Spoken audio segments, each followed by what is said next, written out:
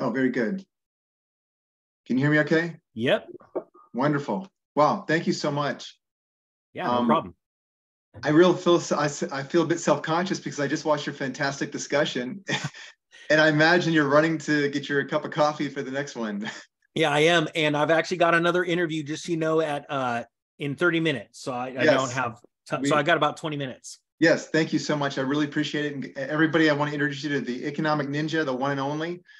I don't know if you've seen his channel, but go check it out, the Economic Ninja on YouTube. It's fantastic. He has excellent information. I just love what you did yesterday on that 7-minute thing with the buy low, sell high, the tractors. Oh yeah, man. That's Honestly, fantastic. that was amazing. I was making literally $100,000 a year cash doing that during the recession. It was incredible. What a great side hustle. And the thing I love about it is you went with $8,000. You and your dad went out there. You were polite to the guy. You said, "Look, I'm gonna make you a low ball offer. Is that okay? I'm not really a jerk, but he says, yeah, come on out." And you got learning from that. Your learning was you realized the time of year, the guy's attention, and the fact that he was willing to sell because he was distracted, more or less. Yeah, well, I've been doing side hustles since I was in junior high, and what it really took off was I bought my first house.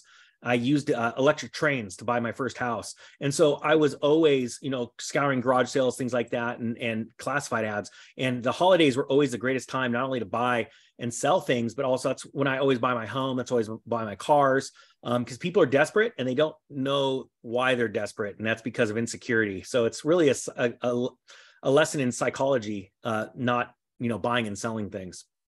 Yeah, okay. How people do things, right? Human behavior.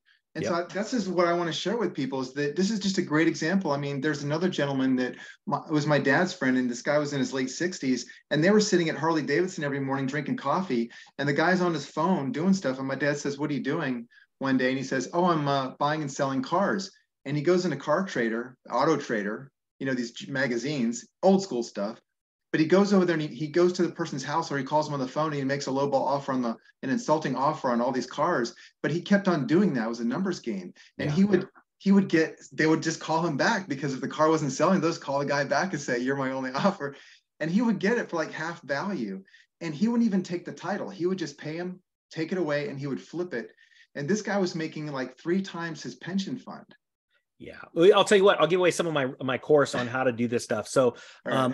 I understand the numbers game, but I understood a long time ago the importance of being honest, because everyone is the insulting type. Everyone wants to insult you on your product is crap. It's not worth that much. Yeah. The market is cheaper. I could find it cheaper. And I would always go, you should go there. Yeah. Or how about like, oh my gosh, where? Like I want to buy it. And it would Right. always work out well. And being honest and truthful were always the best strategies. And I mean, if you want, I could tell you about, I just literally sold a car to a dealer yesterday and they tried to talk us down, and it was a perfect car. We'd had it for 2 years, literally in perfect shape. They get back and they go, well, we can only, we got to take off $800 because the tires are cupped. And my wife is there, and I can't even stop my wife fast enough because she doesn't understand the game, that they've got to get you for something, right? Sure. And I said, okay. And she goes, no, they're not cupped. And they're trying to explain, and they're rubbing the tires. And I'm staring at, and a guy and a girl rubbing tires. And I'm like, oh my gosh, this is literally just the negotiation.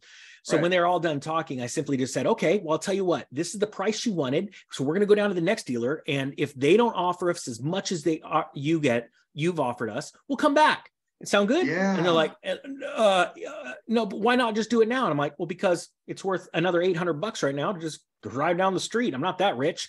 And, Right. yeah, and they literally just want, fine, let's just do it, because I'm looking around in an empty lot. They had nothing to sell. And I'm like, I literally have a perfect car. Are we going to mess around? I'm like, I probably could go get another $1,000 down the street. Yeah. So yeah, it's just about being honest and upfront, and that's what I've learned. I mean, you talk about the flipping things without a title. I was selling park model trailers, and we literally were making $150,000, $200,000 a year doing that. We started that business from $900, and we never put the title in our own name. And we would, after a while, we found being honest and saying, hey, like we're reselling this, and this is what me and my best friend do to save up money for our family's vacation fund. And more people just went, oh my gosh, I want to sell it to you. You're the only honest person. You're actually going to go make money off of this. We want to sell it to you. And that really set off the light bulb. That's when I started teaching people about how to flip things. Yes. And if you treat someone with that, you act as if the person is intelligent, because that people are intelligent, and you want to be respected for your intelligence. And if you treat someone with the same level of respect, you're going to get what you want. Tons. There's no reason to think that you're going to trick somebody. Huge. Yeah. And if you really do keep their best interests at heart, a lot of people would also, they would call me and say, hey, you know, you made that offer, that lowball offer. I couldn't sell it. And I would always say things like, I honestly believe your trailer's priced right. It's just not priced right for me. And I think you should be able to sell it. But if for some reason you can't, call me. They'd call me back a few months later. Sometimes I didn't have the money because I got 3 or 4 trailers in inventory. Yeah. And I would say, look, I can't. How would you like me to sell it for you? And you come bring it, I'll write up a little agreement. And then I wouldn't even have to buy the trailer. I would sell it, make a profit, and hand them a check and make sure all their documents were in line. And then I got repeat business. So again, honesty. And that's what's really cool right now in a world full of douchebags. I'm sorry, but like, dude, come on. I mean, this world is completely falling apart. You get to shine. So it's so easy to be a hero this day. And you can over deliver. You can do more than they expected. Just treat them like you want to be treated. Really, absolutely, it's that simple. Yeah. So let me ask you. I mean, we can talk for days, but we have a similar history, by the way. I'm the oldest of 3 sons. Nice, like you are. And when I was in junior high and high school, I always had a stack of $100 bills on my desk, you know, but I always had a side hustle from when I was 12 years old. And I'm not going to tell you what all that stuff was, but I used to do other people's homework, by the way, you know, for money. Okay, anyways, we are not alike. Okay, well, everyone would have failed school if I would have done their homework. And I was not a good student, so that just goes to show you. So you are a hustler. Yeah. Hey, C's get degrees. Let's just make sure that's clear right now, guys. Your doctor didn't get A's. Anyways, another story there. But let me ask you this. So everyone talks about gold is going to do this and silver is going to do that, and it probably will. And it's probably going to be 3,000 an ounce next year, probably. And so all of you that are wanting to be 3,000 an ounce, what the heck are you going to do then? Yeah. And do you have the gold? So if you have the gold, assuming you have the gold, yeah, then what? What is it? What do you think? So, you know, one huge misconception that's going on in the gold and silver community is that you will literally use it for transactions. You will barter with it. I'm going to tell you right now, that is absolutely not what you're going to do. Right. My grandfather my family was wealthy because my great grandfather was very meek. And instead of wearing fancy clothes, even though he was literally a millionaire, during the Great Depression, you couldn't tell. And what he did is he warned everyone right before the Great Depression to stop getting in debt with these fancy tractors they were selling, this automation that was happening. And he said, you need to do it cash. He ended up buying up all of his friends' farms and putting them to work because they lost it all because of the debt. And my grandfather says that they would kill you if they caught you with gold during the Great Depression. Like, he's like, you don't walk around like, hey, look at all this money I got. And the facts are, when gold is going up, like in Venezuela a few years ago during their hyperinflation, do you think anyone just walked into a store and went, hey, I got a gold coin, I want to buy something? No, they went through an escrow process. They transferred it for value, value for value, even though the currency was falling in value on that day. If you wanted to buy a house, and literally during the hyperinflation of Venezuela, you could buy a house in parts of the country for 1 ounce of gold. You would go, hey, I'm going to buy that. And they go, okay, we want 10 billion whatever. Right. And you're like, okay, cool. Let's start a contract. I'll be back next week with 10 billion of whatevers. And I'm going to go down to a bank and I'm going to transfer that gold because it's now a fixed rate. It's now fixed. The price is fixed because of a contract in that currency. I'm going to go sell my gold. I'm going to take the currency and I'm going to go buy it. And people don't understand that. And what even blows me even more away, there's not enough silver in the world to put an ounce in every single person's hand. It's estimated like 1/10 of 1 ounce for every human being. So it'll be like coin clipping from the Roman times, where it's like, you know, it's going up so much in value, it's getting smaller and smaller. It's like, I've got this grain of sand. What do you want to buy with it? It's like, come on. So it's value transfer, and that's where it is. We no longer can be in a precious metal physical currency, but we can be in a backed currency, and we will. I don't think the US is going to go that route. I think it'll be Russia and China along with the BRICS nations. But yeah, I think people have a very big misconception when it comes to a value transfer during a new digital currency age. Yeah, and I think a lot of people, they see gold as an asset, and maybe it is because they can sell it for more possibly than they paid for it. But really, it's not going to feed you. What are you going to do when it's worth more? Can you sell it and buy something that actually makes money? Yeah, okay, so it will feed you, right? Yeah. The dollar doesn't feed you. Do you eat it? No. Everyone sits there and it's the stupidest thing I've ever heard. You can't eat gold? Cool. I'll give you $20 if you shove this $1 bill down your throat and swallow it, you moron. And I'm not joking. We've got to start calling people dumb because they're dumb. And it's because you're not thinking. People are trying to prove you wrong when they have no concept. They can't even prove themselves right. Yeah. And so can't put Gold in my gas tank? Sure. Cool. I got this thing, a rod. It's called a ramrod. We're going to give you $20, shove that dollar right down the pie hole of that fuel tank, and let's see how that thing drives. No, you sell it. It's just like this. People tell me all the time, I can't buy a house of gold. I'm like, cool, can't buy a house of stocks either. I mean, like, seriously, what are we doing? It's like you have to go and sell something to buy it. There's always a medium of exchange. And throughout this world's history, ever since Jesus was on the earth, it became the fiat standard.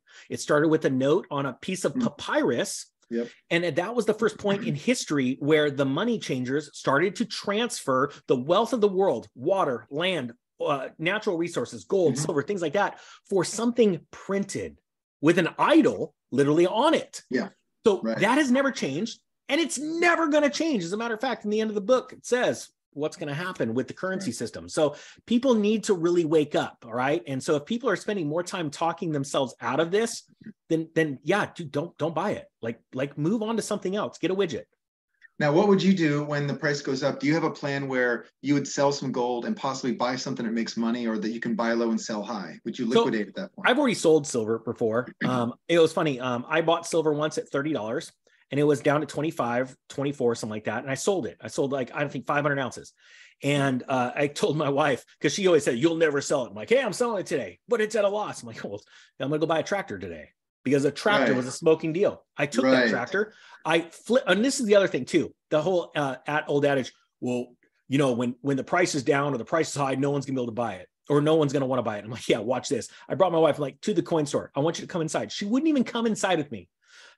Grab this box. I'm like, I want you to see how fast this happens. I literally set it down. Guy pulls out $100 bills, hands me a stack of hundreds. I walk out.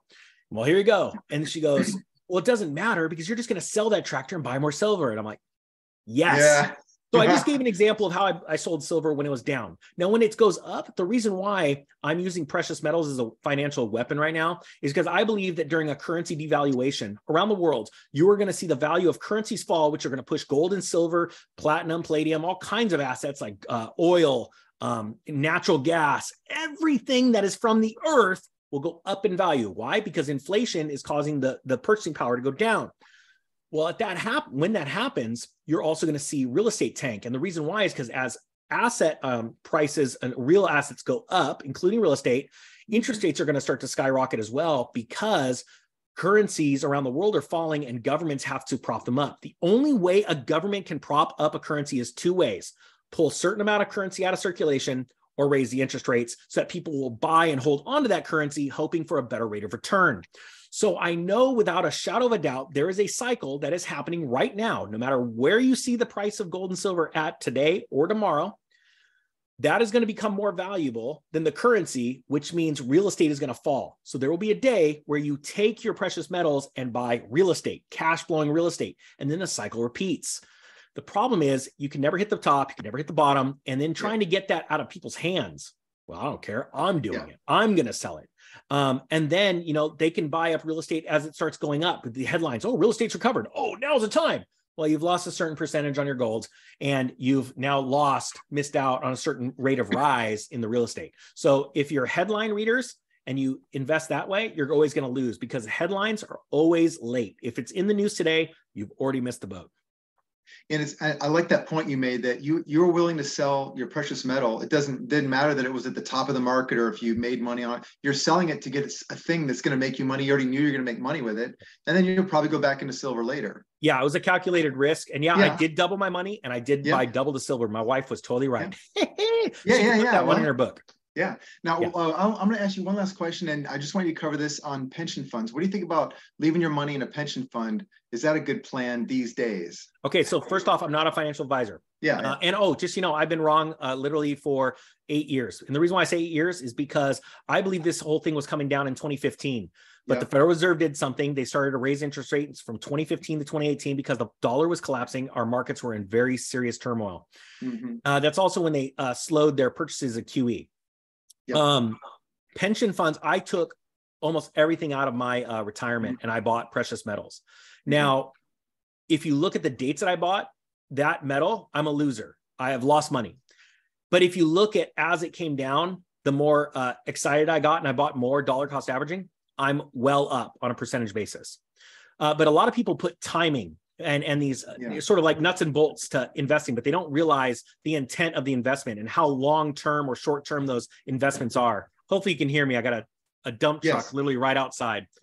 My point being is that right now, pension funds are failing. It's evident around the country and around the world. And the most evident one is like the quarterly filings of like BlackRock, Blackstone, CalPERS. CalPERS is literally having to liquidate assets to keep up. They need to keep, I believe, 7% year over year increase just to pay current beneficiaries. And the truth is, more and more people are retiring that were ever expected, because not only do you have the baby boomers that were supposed to start retiring from 2016 on, you had that exacerbate. It got worse because of COVID. And so people just said, I'm out of here. I ain't dealing with these masks. I ain't dealing with these extra rules. I'm out. And they retired early, which even put even more added strain on. So I believe that pension funds are in the serious hurt locker. And I have been planning for the last 12 years of my life that my pension is not going to be there. And so thank heavens I did, because I built my own pension. I put just the minimum in, the agency matching, and then I went out on my own to be successful. And the first rule in being successful is getting out of debt, because now you're not a slave. You don't have a master, and you have a free path in front of you, a clear path. It may be short, narrow, and straight, but the fact is it's your path. And so then you start to build wealth. Yeah, that's a good message. I'll let you leave this one, and I'll let you go after this. If you would, please pitch us on the side hustle and why everybody should get involved in that program. Yeah, it sounds funny, because I'm not a very fancy guy. There's nothing much to me, but I have these nuts and bolts, and I do have a gift in being able to explain things at a very basic level. And I've done all these different types of side hustles. And the reason why I started that course was not only to bring in finances into my house, right? But to be able to share with people all of my lessons learned, the good things I did, but really the things that went wrong. And it sounds funny, but so many people just don't know where to start, because when they think about starting a business, they think of a building, they think of trucks and cars, and you had to buy all this stuff, and you've got debt and all this stuff. And it's literally as easy as going into your garage. It sounds funny. I started with the basics.